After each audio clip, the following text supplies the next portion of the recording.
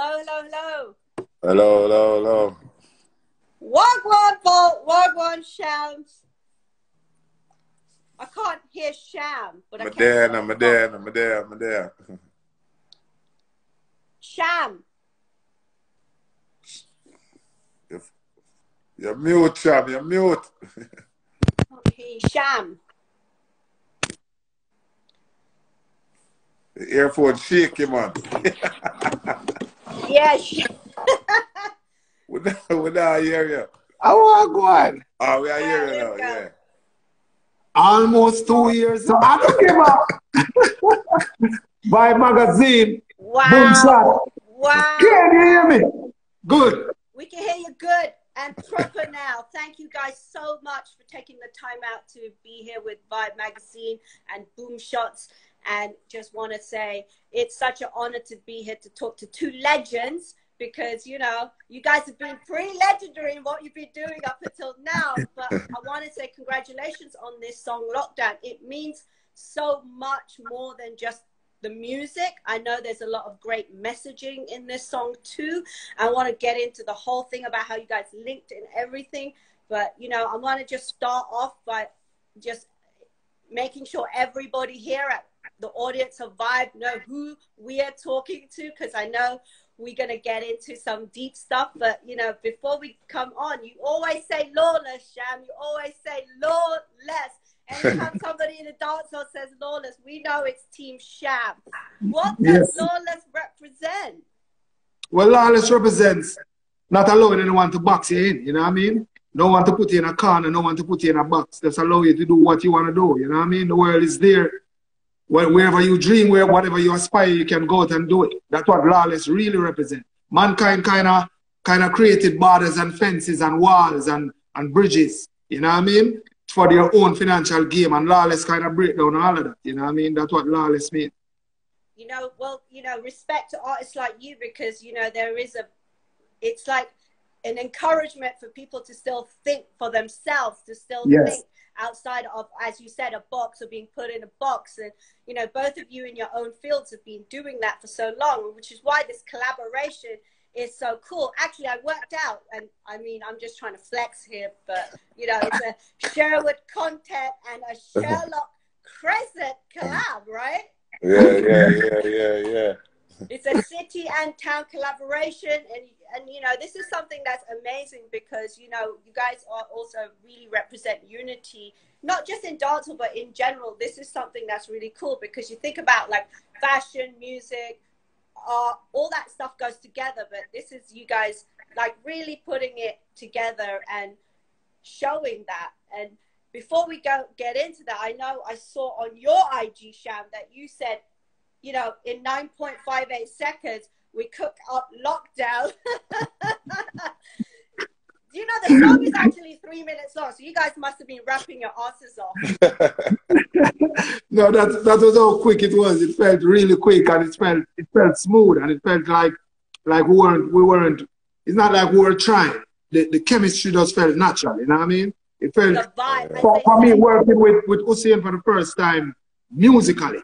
It felt natural, and I think that come from us vibing before, and me kind of wanted to do the best for him, and him kind of wanted to do the best for me, just the same. So they would make sure that the mix was right, that everything was right, down to the T, the details, you know what I mean? Just those little details. And it's important when you're doing something like this that you have some form of chemistry, you know what I mean? You look out for each other that way, you look out for the genre, you look out for the culture, you know what I mean? And I think we have hit the nail on the head with that. Well, with much of dancehall, it's the idea of vibes, right? You can't bottle that up and sell that. You got to have the vibe. You got to feel the vibe. And it's clear that the connection is there. Sham, you've done legendary work, you know, we all, you know, the world knows you you've done collabs from like Alicia Keys' Ghetto Story, which was a worldwide smash. You collabed with people like Rihanna, Damien, Bounty, shout out to Killer, shout out to Damien. Junior, you know, done some legendary work with people like Dave Kelly out of the whole Madhouse. You know, the catalog goes on and on and on. So what does it feel like now to be able to work with another legend, Bolt? For me, it's an honor. It's an honor. I kind of know what he wants to do, he and his team, striving to basically just take over that space, just to really just explore him prowess and his talent in that space, music, you know what I mean? And whatever we can do on our end, whether it's lyrically, whether it's lending our vocal, we have to do it, you know what I mean? It's one of them things where when you see, for instance, a DJ Khaled, is a reason why all of these artists kind of come together and give him the strength. It's not because of monetary or anything like that. It's you see him and he's doing his thing and he's doing it to the highest level and they're supporting him to the fullest. You know what I mean? But for all of them to take the time out to record, we know how hard it is to get everyone on the same page. And all of them take the time out to record what they're doing. We kind of need more of that within our genre. And I think Usain is the perfect person that's basically tailored for this venture, you know what I mean? And I think the music kind of need this right now. It needs something fresh, it needs something new, it needs new ideas, it needs new bloods coming in, you know what I mean? And you can see that Usain and his team is doing a great job on that side. Respect. And Bolt, I want to just shout, I know we're here to talk about lockdown and all this works, but I want to shout you out for starting off the year for all of us with living the dream. You know, it was crazy. January hit and that song came out and it was so inspirational. We'd already had such a crazy 2020, you know. Yeah. And that song, you and the song ended up as the cover of my Murder, She Wrote column. It's a dancehall column that has had so much life, but is currently on Tidal. I want to shout out the Tidal, massive. I'm the reggae and dancehall curator there, but all the people there creating great playlists and people checking it out. But the column is on there. You were the cover of it because living the dream felt so right for that moment because we had gone through so much craziness. And to be honest with you, if we're still living, it's like kind of amazing. Yeah, man, the aim was just to inspire, you know, just to inspire people. You understand? Because we're going through a tough time, so we know a lot of people are down on their luck, and we're just trying to say, listen, don't give up. You understand? Because I started out with nothing. Cham started out with nothing, but we never gave up.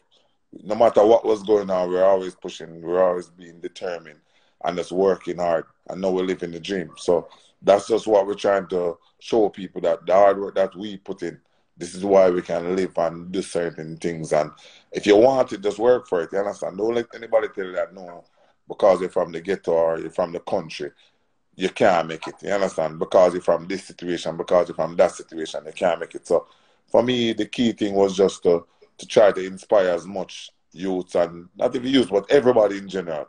That listen to me, just continue working and continue staying focused and believe in yourself. Well, on your social media, you have a really powerful quote that says, anything is possible. I don't think limits. Man, I live by that. That's something, because when I was growing up, I came by that, and when I was growing up, people always say anything is possible. You understand? But I knew that.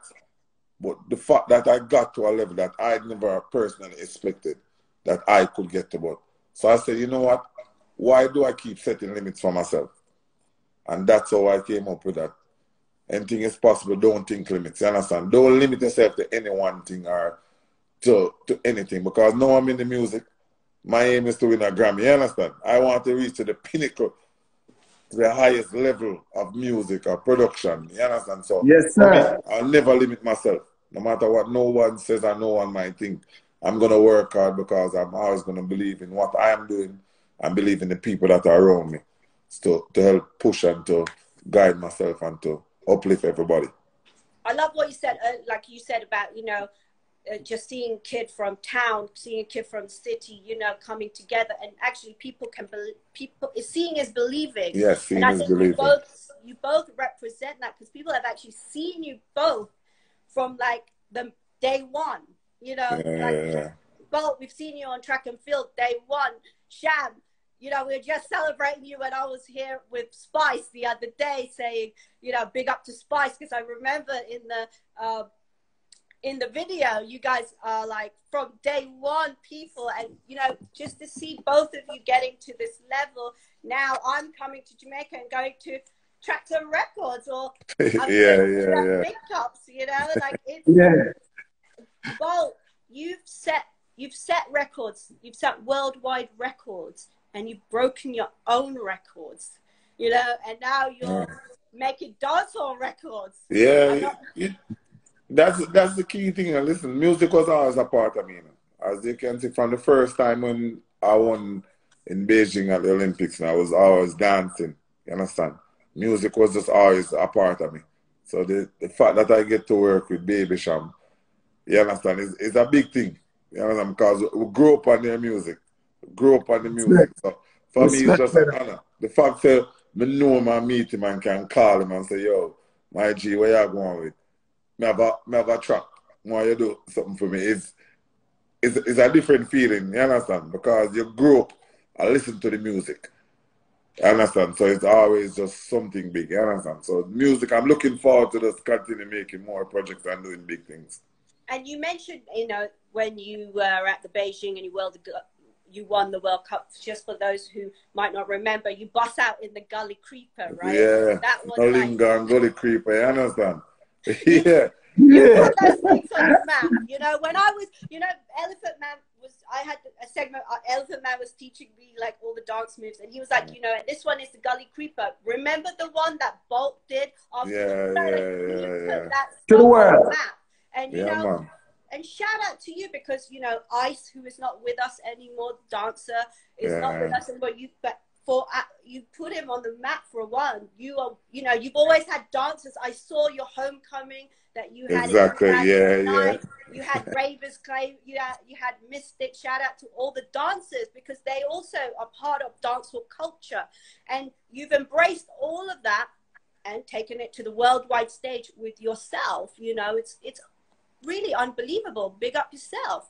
Yeah, man, respect, man. It's something that I love, man. Music is just a part of me through the years. It's something that I've loved and I always will love. You understand? So for me, helping to build brand Jamaica is everything. You understand? We just want to do as much as possible for Jamaica to bring more tourists and just more attention to the country itself, so we can help to build and to make it a better place. When did you guys start vibing together? Well, Cham, we know Cham for a minute now. Him just remind me, we just do an interview and remind me the first time we actually meet. For sure, Mr. Busy, I brother named Mr. Busy at Sunfest. And he and say, yo, Cham, you see my son. For me, those are memories. I mean, I say, yeah, true. That's the first time. So from them time we know each other, I was link up throughout the years. You understand? And football at Bibi Garden. You understand? Big up Bibi, is it? I'm a general too. Yeah, man, legend. Him goes up Bamman and Lincoln, and I say, yo, you know, him I say, yo, Cham, I'm good for him. And I say, yo, yeah. And him link Cham, and I say, Cham, a project how we are doing now. How you feel? And I say, yeah, man. Anything, and it's just, you don't know if you know somebody like Baby Cham as a link him, I say, yeah, man. Right away. It was no back and forth. It was just like immediate, yeah, man. Me do something for you, don't say a word. Send me the rhythm. I me vibes it and me make you know. So that's what you call respect, right? Yeah, exactly. Like, you guys are talking about vibe and respect. Everything that people are really attracted to reggae and dancehall about, really. I mean, when you think about it, this small island and this genre has had such a huge impact on global culture. And, you know, every time it goes back to this idea of is whether you guys are vibing together. And, you know, you guys are like, it seems like this energy is really a natural one, which I don't think can work otherwise, I'm assuming, right? Like, no, it's natural. It's natural. You find that when from my experience, when you work with a producer, whether it's a beat maker or an executive producer like Usain is right now, when you have a chemistry with that individual, where you hang out, where you laugh, where you party, you tend to give it even more. You know what I mean? Because certain things come out naturally that way. It's just like the chemistry with myself and Dave Kelly. It's like when I'm in the studio, I can know when Dave needs to do over back a line. He makes a certain look on his face like, what? You know what I mean? Yeah. And it kind of put you back in that little boy days. I said, shoot, you know, just mess up my life. All right, Jenna. You know what I mean? And at the same thing, even when we record the song, I would like send, you see them the lines, or we send them on the phone, or we attack certain lines, and I say, well, that sound good. Yeah, man, that sound all right. Bam, bam, bam, bam. Let's put it all together. You know what I mean? So he's doing his part, and for me, when you're working with a producer, you look out for what they bring to the table, not just for what you bring into the table. And to say, oh, he and his team was hands-on, even made me even more assured that it was the right thing to do. You know what I mean? Because they're hands-on with everything. It's not like I'm talking to an engineer. If I'm linking with the engineer in the studio, Usain is there. NJ is there. I'm talking to NJ even more than Usain. You know what I mean? On point. They're doing everything on point. So you have to give credit to the team. The team is doing very well. And they're pushing the music, and hopefully they can take it to the highest point. You know what I mean? A shout out to NJ also. And yeah, man, man. I guess it's teamwork makes dream work, and it seems like you guys are really doing that. I just want to point out, by the way, you know, you guys are getting love from all over the world. Just a few: Italy, India, Iran, Africa, lots of places. Yes, putting out our well wishes to India right now, who are really going through it in the pandemic. True. You know, that's part of why we wanted to really speak to you guys also, because this song is more than just having fun, as you have pointed out. You know, it's a very important song right now, and I just want to touch on some of the things that you say in the song. You know, we need to have a little fun before we go back to work. And, you know, from my experience of, and anybody's experience of coming to Jamaica, going into the dance hall, you know, when the dance hall stops functioning, there's a knock-on effect. You know, it's not just the fact that we're having fun or the fact that people are dancing. You're talking about the peanut man or the person who's selling the drinks and chicken. You can't chicken. Yeah, the soup man. Soup man. Herb man. The lady that sells the Rizla.